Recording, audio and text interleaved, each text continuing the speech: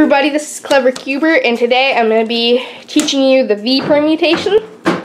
So, what the V permutation looks like is it has a big huge block right here, and these two edges right here need to swap, and these two corners need to swap. So, don't get it confused with the A permutation, which looks like this right here where you have headlights. Don't get confused with that, because this has block as well.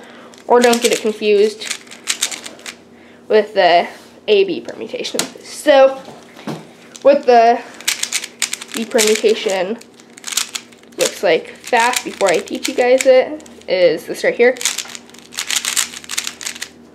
So, yeah, so let's go ahead and do it. Let me just get back in. So, what you do is you do R prime, U, R prime, U prime, Y, which Y is just turning the whole cube clockwise like that.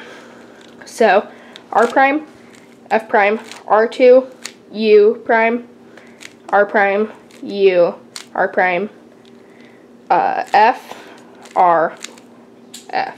So like that. So I'll show you guys it fast one more time.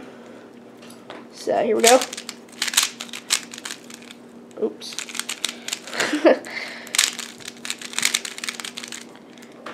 So here we go.